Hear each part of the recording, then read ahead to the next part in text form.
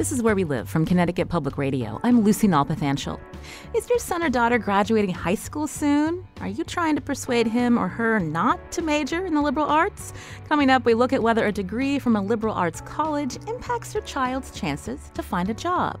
Goldie Blumenstick, senior writer from the Chronicle for Higher Education, will join us to talk about how some colleges are rethinking their programs to make sure graduates have skills that match today's workforce needs. Now, here in Connecticut, tech giant Infosys has opened a hub in Hartford as part of a promise to hire 10,000 American workers in 6 regions by this summer.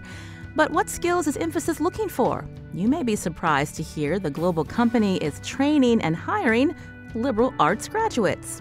Today, Where We Live, we look at the initiative and why Infosys has partnered with Trinity College in Hartford. Joining us from NPR's New York City studios is Ravi Kumar. He's president at Infosys, which is a global IT company. It started in India, and now it's all over the world and looking to expand here in the United States. Ravi, welcome to our show. Thank you, Lucy, for this opportunity. Also in studio with me is President Joanne Berger-Sweeney. She's president of Trinity College in Hartford. Joanne, welcome to our show as well. It's terrific to be here, Lucy. So, Ravi, people in Connecticut are becoming more and more familiar with the name Infosys because of your company's commitment to opening up a hub in downtown Hartford. But for many of us who don't really know what Infosys does, tell us what your company does, who your clients are.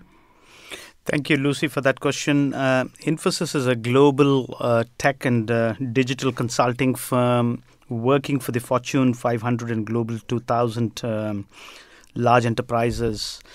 We work in partnership with these enterprises to digitize their landscapes and make them stay relevant in a digital age which is rapidly changing the landscape of large enterprises.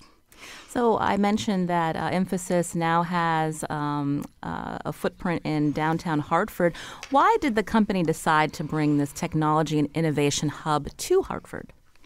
Yeah, in May of 2017, as a part of a journey to cater to our clients, we committed 10,000 American jobs. Digital technologies need us to co-create and co-innovate with our clients.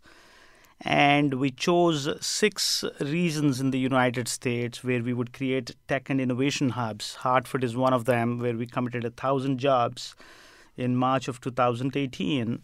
In December, we opened the hub, and guess what? In literally 5 months, we have already crossed 400 jobs in the state of Connecticut through our Hartford hub. Liberal arts is a very important initiative for us nationally in the United States, and we have partnered with the Trinity College to develop a curriculum on liberal arts in the digital age and actually deliver to that curriculum by hiring nationally liberal arts graduates and training them in conjunction with the Trinity College. So when you're talking about the new hires that Infosys has committed to finding in the United States, let's talk about the 1,000 here in Connecticut. So what skills are you looking for? What kind of jobs are they filling, Ravi? Yeah, that's a great question, Lucy. On one side of the spectrum, you need deep programming to develop new age digital software like AI, machine learning, autonomous technologies, and a variety of new age digital technologies. On the other side of the spectrum, you need liberal arts capabilities. It's fascinating to know that digital technologies will leverage liberal arts. And the reason being, it's very simple. In the age of digital, you're going to move from a straight line of higher education to learning to a continuum of learning. And you need to be a lifelong learner. And to be a lifelong learner, you need to learn. And I think liberal arts is one of those fascinating spaces where you teach students how to be a lifelong learner. I call this a fascinating shift from T skills to Z skills. T skills of the past where you needed a specialization and a exposure to a breadth of capabilities.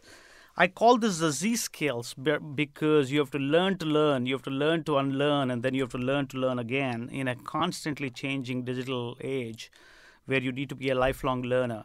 So liberal arts gives you that brilliant opportunity to absorb students who can actually learn to learn, learn to unlearn, and learn to learn on a continual basis, lifelong learning. So, Ravi, Infosys has been around for some time. When did this shift to looking for liberal arts graduates really start to take effect? Because we're seeing the digital technology changing rapidly? Yeah, that's a great question. Actually, I have to say that this is a very pioneering experiment with the Trinity College. We did not hire liberal arts graduates in the past. Lucy, the digital technology by itself is important, but what is more important is to apply that technology to businesses. Applying new age digital technologies to businesses is a bigger virtue than the technology itself. And we kind of built a joint curriculum with the Trinity College, thanks to Juan and her leadership team, which helped us to conceptualize. We have a 12-week program where we build data scientists, industry analysts, digital consultants, design consultants. Experience of design is such an important aspect of the digital economy. In fact, new age digital companies are born and built based on experience gaps left by large enterprises. So we do believe that design has to be inspired by liberal arts. So these curriculums, these pathways from data scientists to analysts to design consultants to experienced design consultants, those pathways are the ones we are experimenting with the Trinity College. And we hire nationally liberal arts graduates, and we train them for 12 weeks before they start productive work. And in these 12 weeks, they are a part of the Infosys family, but they're jointly trained by Trinity and Infosys.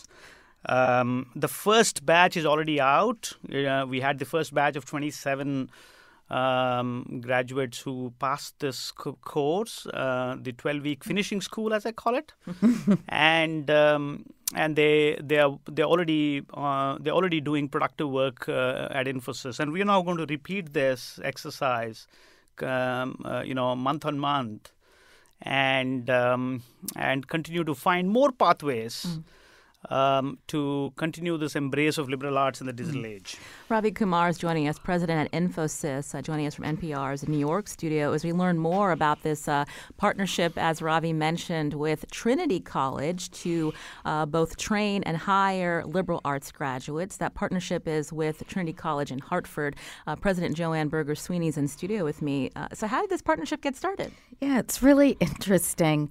I think when we first heard that Infosys might come to the Hartford area, there were two things on my mind. One, what a great place for our students who graduate. So my first thought was about hiring our students, the students we produce, and giving them jobs in digital technology. And then after speaking with Ravi and so many people in his organization, it became clear this could be so much broader than just a place where Trinity College students could work, but really a proof of concept that liberal arts graduates could make the transition into digital technology jobs in the future. Before this partnership, Yes. Joanne, would a Trinity grad even think about digital tech? Probably not. And that is the kind of bridge we're trying to build.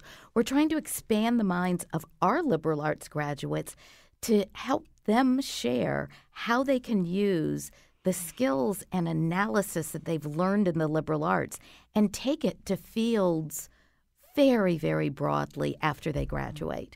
You know, something that we've talked about before on the show, and, you know, it was just in circles when we think about higher education, what skills graduates, no matter what school they go to, are leaving with, and the fact that they don't want to end up unemployed or underemployed. Is that something that you were hearing from your alumni base, that, or even from your current students, that they're worried that once they get their diploma, what's the next step? And the fact that they're spending, or their parents are spending, lots of money to get that degree. Exactly. And there's no question that people wonder from the moment they walk into college, what am I going to do afterwards? But what we try and remind people, it's not just what that first job is, but they are probably going to have 7, 8, 10 jobs in their career. So what we're trying to do is to prepare them to succeed for life, not just for their first job. So we care about critical thinking, analysis. They're learning about leadership, communication, working as a team. And I think most importantly, we are training problem finders, not just problem solvers. We got a tweet from Christina who said she learned invaluable skills with her degree from Central Connecticut State University, a history degree. And she writes, digital tech is the future of the history major. Ravi Kumar, what do you think about that response from one of our listeners? No, that's a great question. Any discipline which is non-STEM, be it humanity, history, anthropology, psychology, and a variety of them. And the confluence of all of these in a liberal arts framework, which gives you cross-disciplinary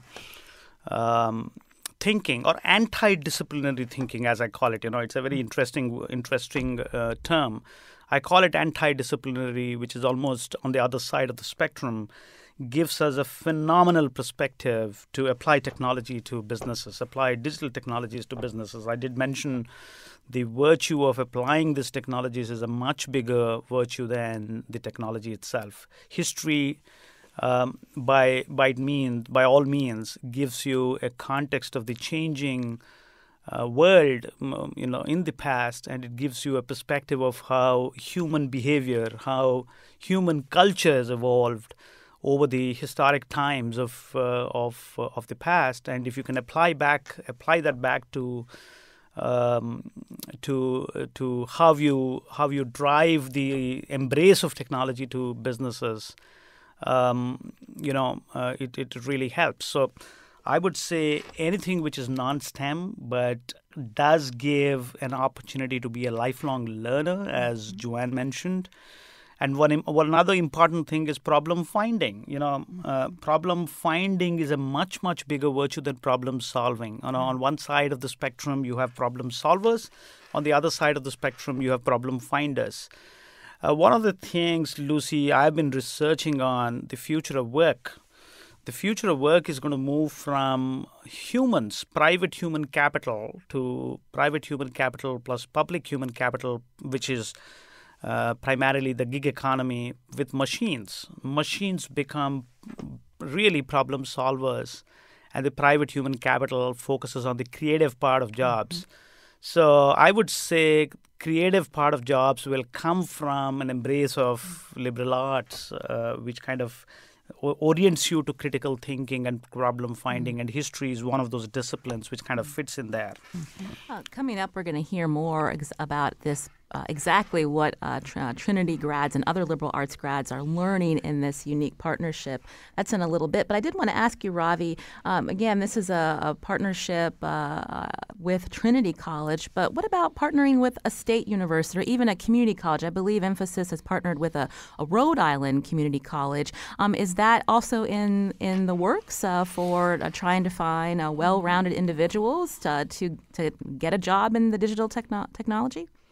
Yeah, so Lucy, let me clarify this. The Trinity College partnership with Infosys is a national partnership for liberal arts, and thanks to Joanne and her leadership team, which has helped us to evolve it.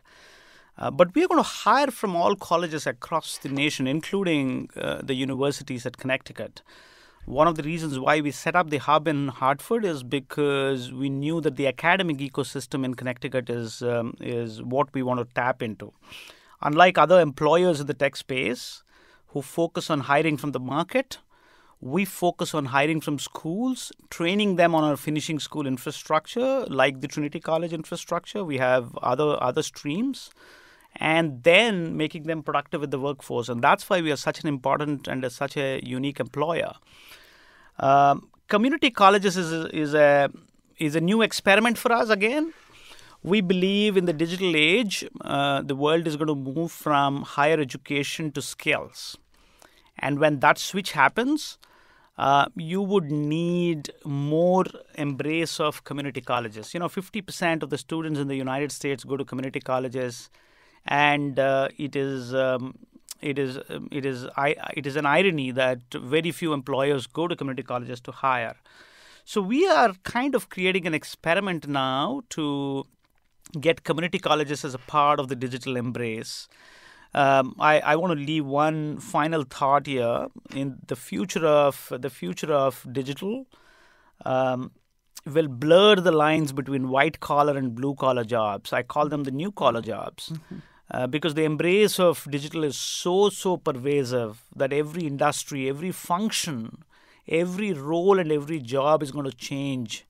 And therefore, we think community colleges will be a very, very important constituent. So we're doing a similar finishing school with CCRI, the Community College of Rhode Island. But that's, again, a national experiment. We're going to hire from community colleges across the United States, including the state of Connecticut. So, Joanne, before we end the seg, Ravi mentioned the first cohort finished up, the second cohort of liberal arts grads starting this month.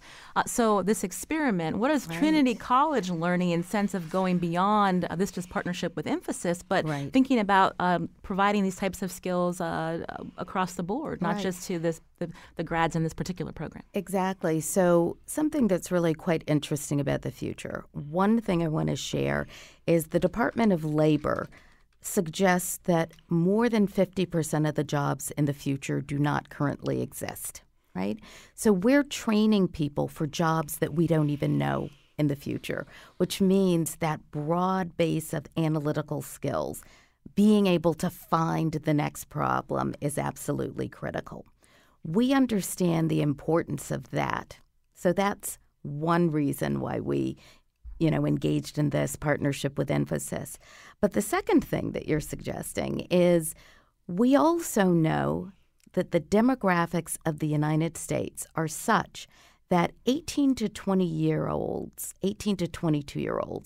are decreasing as a proportion of the population, which means if we care about learning and training, we need to expand beyond that age group and think about training and retraining of people. And so this partnership with Infosys is allowing us to think beyond kind of just the liberal arts 18 to 22-year-olds on campus and think about training and retraining of people that needs to happen throughout their lifetime. And we want to be a part of that.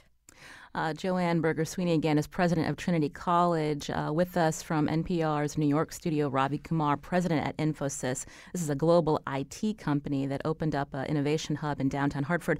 Ravi, before you go, Connecticut has had some bumps in the road attracting businesses to the state, and then they left. Residents are, skeptical of the state when they offer incentives to companies like yours. What is your commitment to the state of Connecticut? How long will you stay here?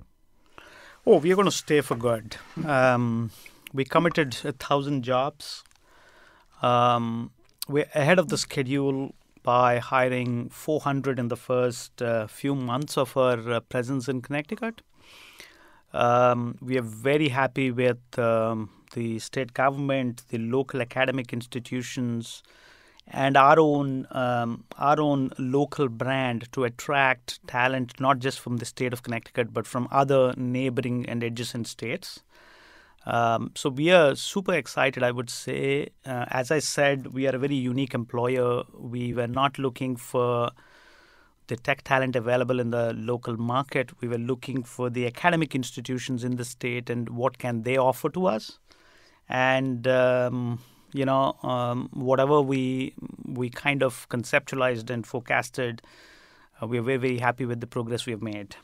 Well, Ravi Kumar, we thank you for joining us today here on Where We Live. Thank you so much, Lucy, for this opportunity. Thanks, Joanne, for the partnership, and as always, inspiring us with all your exceptional thought leadership in liberal arts. I always go away learning something from Joanne. Always.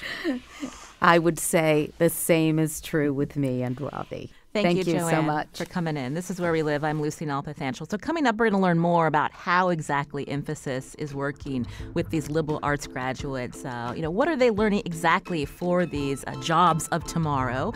And later, will more liberal arts colleges adjust their programs across the country to help graduates find these jobs? What's your take? Were you happy that you were a liberal arts grad? Join the conversation. Find us on Facebook and Twitter at Where We Live.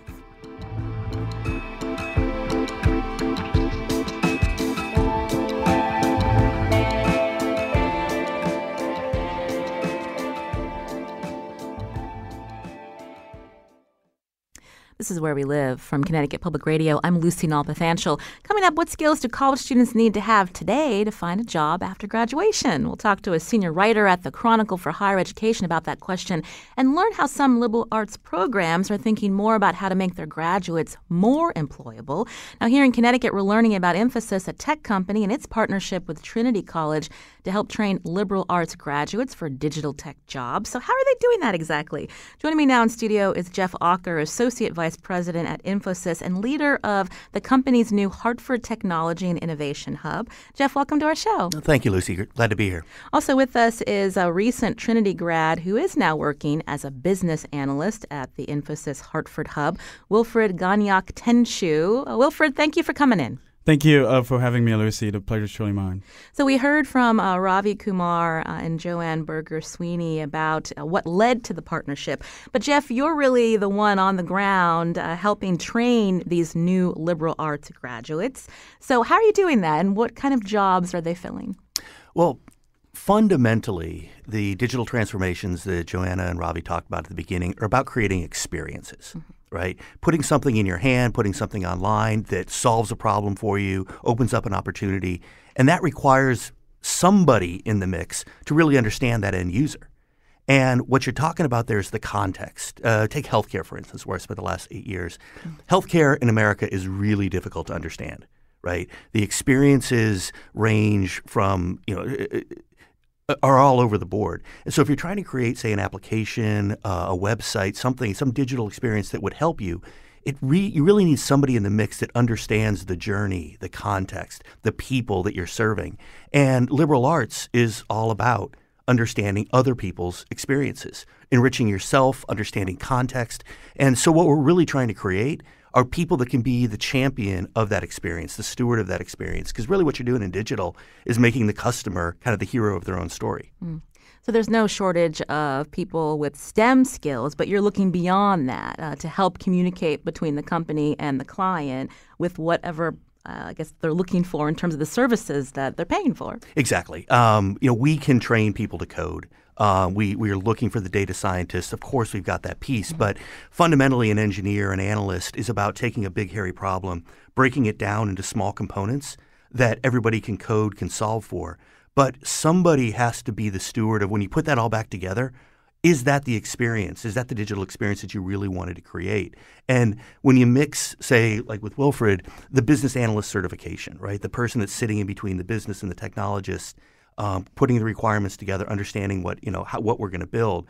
When you mix that with the ways of working that are essential today, agile, design thinking, that's part of the training. But we're also putting storytelling in there, bringing the liberal arts teachers in there to help provide a sense of context. So somebody like Wilfred will be the person looking at the code, defining what experiences you're going to create, but also being the one that says, yeah, we nailed it. That's the experience that we wanted all along.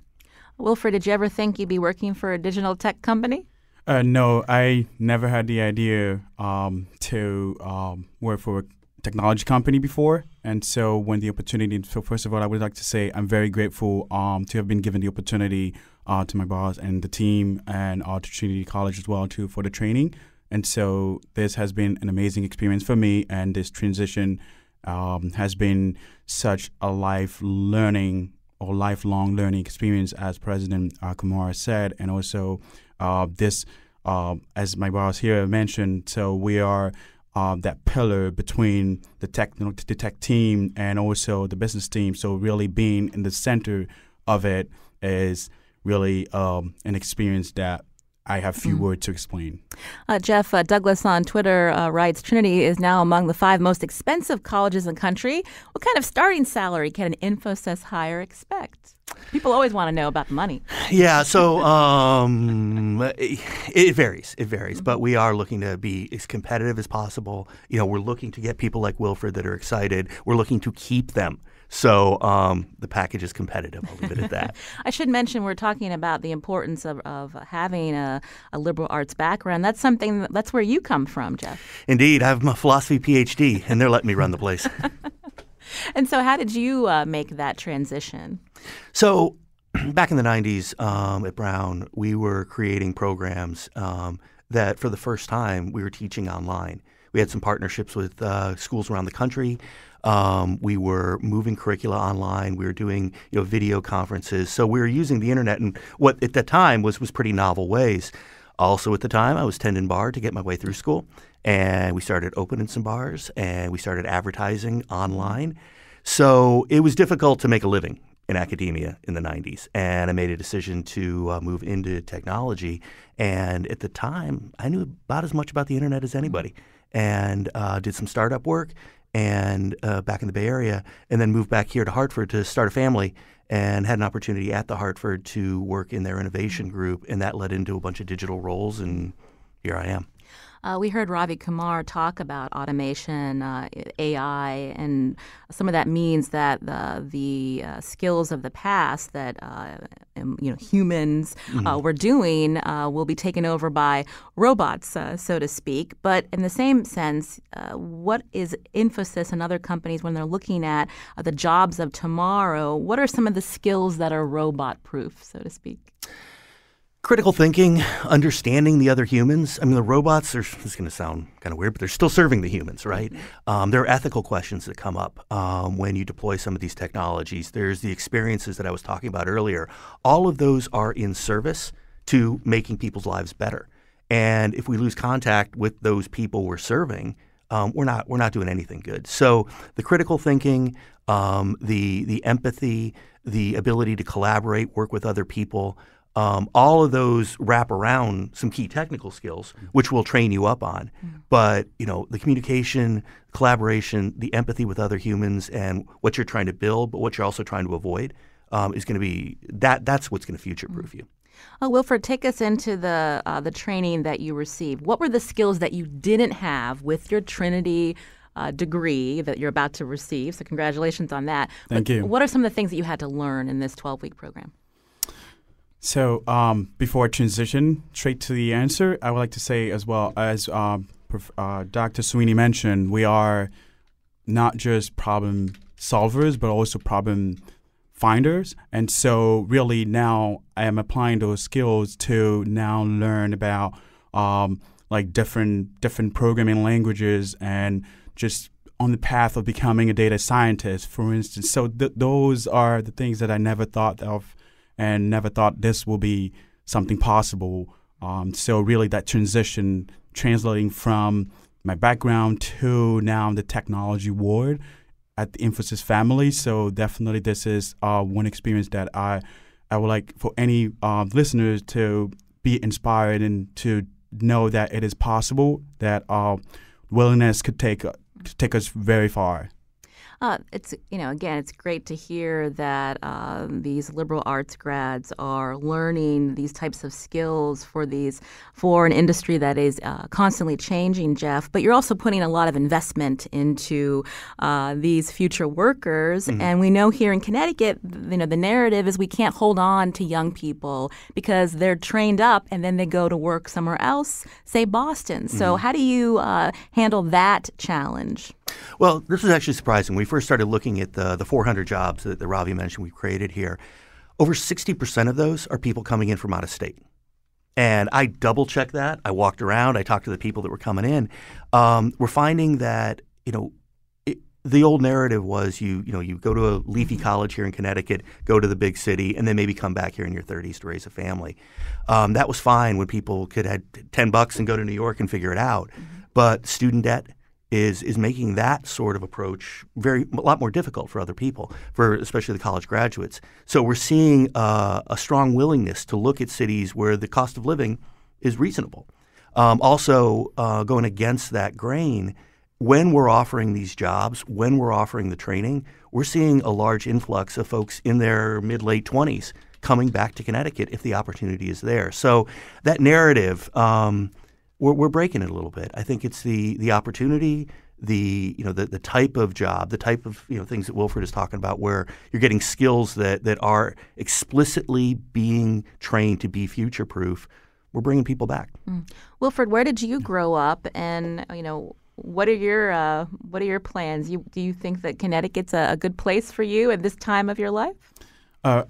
Yes, I grew up in Cameroon, and in other countries. I've been to several countries as well. But yes, Connecticut, I definitely think Hartford in particular is a city where I would like to stay for a very long time, and if opportunity allows, have a family and just continue to give back to the community and continue to apply the skills that I will learn in the future and the one that I'm learning at Trinity Infosys now.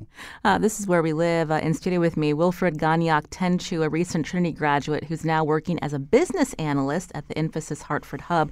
With us also Jeff Ocker, Associate Vice President at Infosys and leader of the Infosys' new Hartford Technology and Innovation Hub. We're learning about why the company has been reaching out to liberal arts graduates to both train and hire them versus the traditional idea of a programmer, a software engineer, someone with a lot more STEM skills that would be working in digital tech. This is something that's new for Connecticut, Jeff, but when we think about big technology companies, Apple, Amazon, Facebook, also looking for liberal arts graduates. They're people that are more well-rounded and not so focused on one particular specialty? Yes, I think we're, as Ravi mentioned, we're on the leading edge. But Apple, I know, has always been a big consumer of the liberal arts, and you look at the design, you look at the experience that is so important to them, Google as well. So we do know that is out there. And but in this industry, I think what we're doing is pretty unique. Maggie tweeted at us, she wrote, STEM company and needs a lot of different skills. As a partner at a financial firm, we're often seeking interns that write well and have communication skills, especially as social media becomes ever more important to business.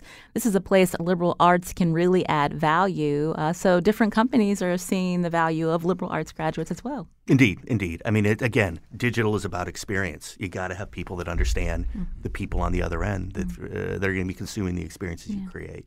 You mentioned that you've got 60% of new hires coming from out of Connecticut, but there's always the concern that there are people in the state who need jobs, who need training for, again, these jobs of tomorrow. Is that the next step for Infosys, is figuring out ways to train up the workforce that's here, that's willing to learn? Absolutely. We're new. So, we've been open for a few months, but conversations with the Department of Labor, with the state and community colleges, with the variety of training programs that exist in Connecticut. What can we do to help guide the curriculum, help guide the trainings that are being offered? Because by definition, we're looking for the skills that our clients are finding most valuable and, frankly, the most rare. So as we look at these new tools like Angular and React and the Spring Stack and all this stuff, we are communicating, we are working with the community to figure out how we can tune the training out there to the jobs that are the hottest around here. Well, we want to thank you for coming in to explain a little bit about this training program. Jeff Ocker, again, is the leader of Infosys' new Hartford Technology and Innovation Hub. Thanks so much for coming in today. No, thank you, Lucy. Thanks for having us. Also, Wilfred Gagnac-Tenchu, a recent Trinity grad who says he's sticking around Connecticut. That's always good news to hear. Wilfred, thank you and congratulations on your future degree. Thank you, Lucy. The pleasure was truly mine. And Thank you again. This is Where We Live. I'm Lucy Nalpathanchil. Now, coming up are other colleges working to blend their liberal arts programs with technical skills. Is that a good idea? What do you think? Find us on Facebook and Twitter at Where We Live. We're going to hear from the senior writer at the Chronicle of Higher Education who's been looking at this particular topic. And we hope to hear from you, too, right after the break.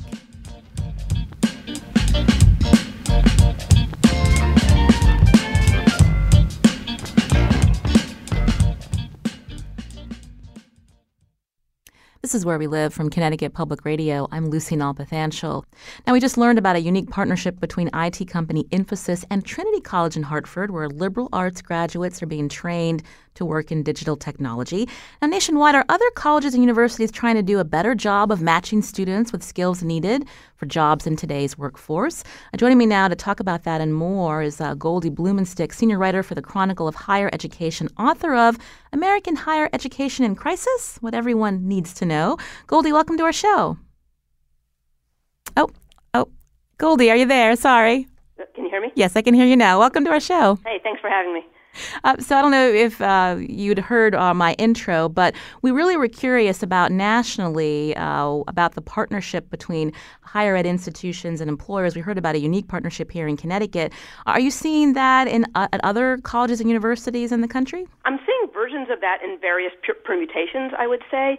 In some cases, down the road at Yale, actually, they've just made a partnership with a coding boot camp for sort of a summer intensive program in digital skills.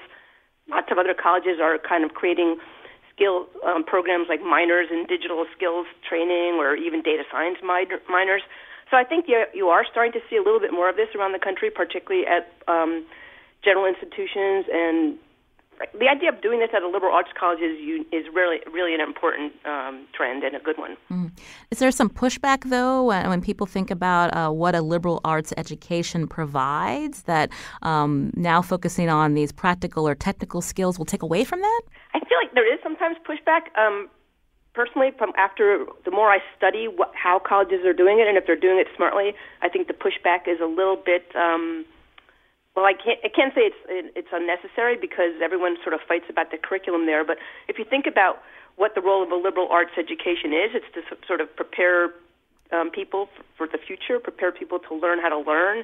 And if we're thinking about how much of our society, how much of our economy is going digital, to have a liberal arts education that doesn't include some training in digital skills, I think is kind of really ill-advised. I think the future is digital, and I think you could add these digital skills to the curriculum without compromising everything about the liberal arts that we all love and value. Mm-hmm. I'm a liberal arts major myself. I come to it not just as a reporter on a subject, but with personal experience. Mm-hmm.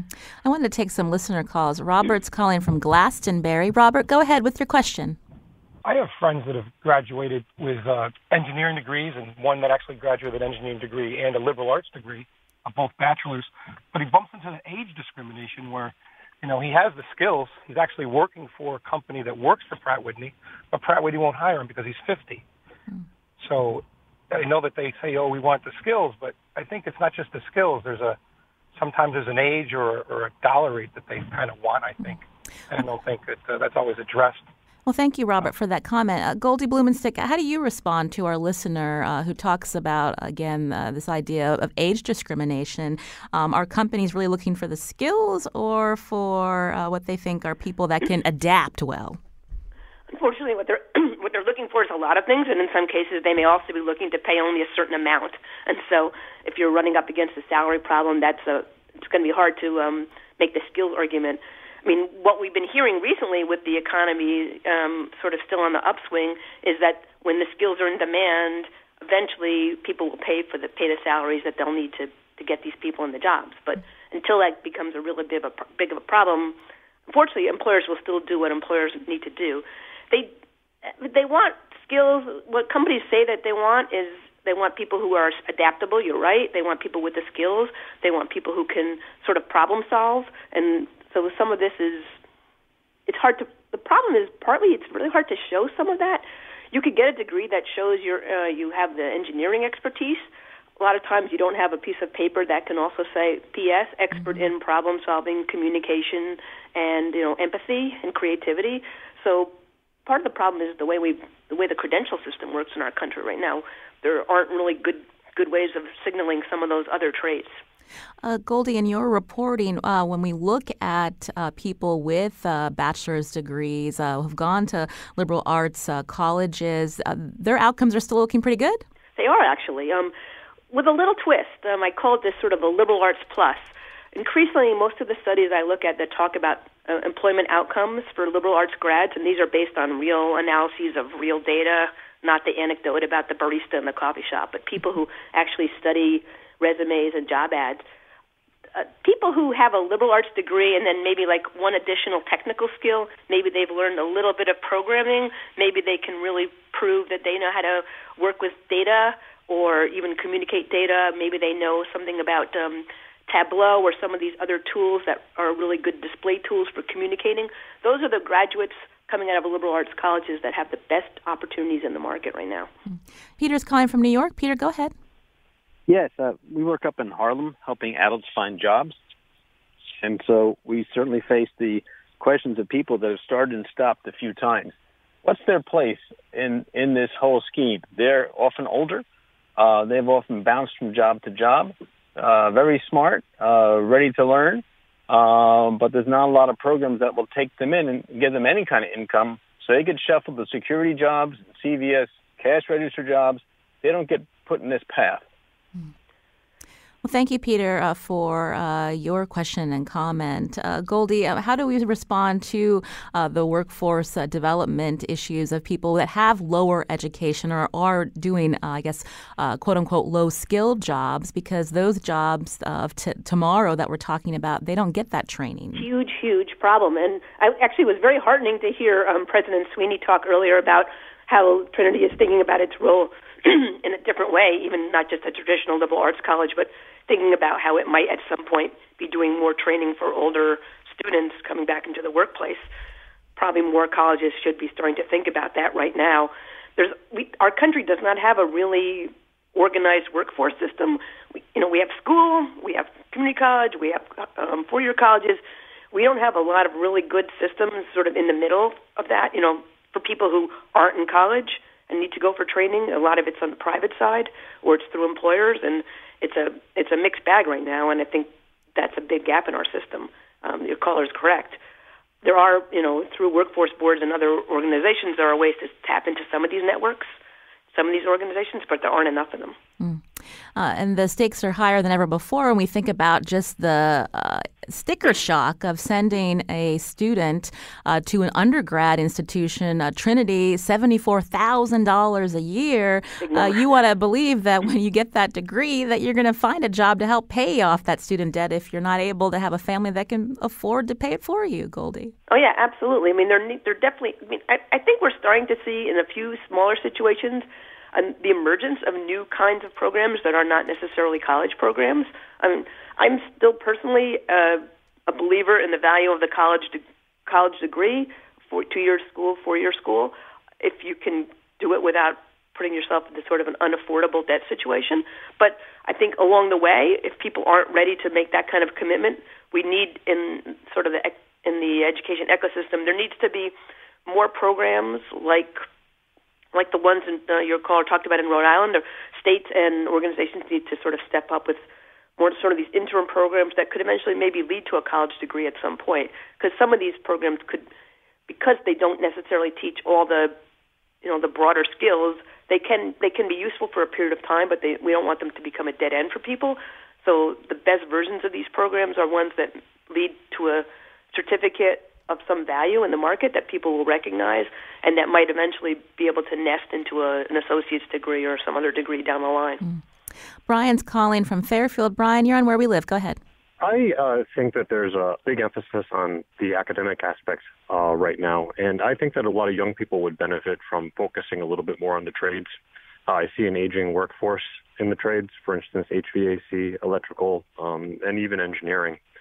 And the other thing that you can gain from going into a trade is you can effectively have an apprenticeship program where you can be paid for your training. And I think it's something young people should consider. That's all I have to say about that. Thank you. Thank you, Brian, for your comment. Goldie, we're seeing that on the eastern side of our state where there are community colleges and state colleges that are trying to pair up with some of our defense industries, looking to train them on these very specialized trades as well. Yeah, I mean, I just did a big report on the sort of what's the nature of the skills gap? Does it really exist?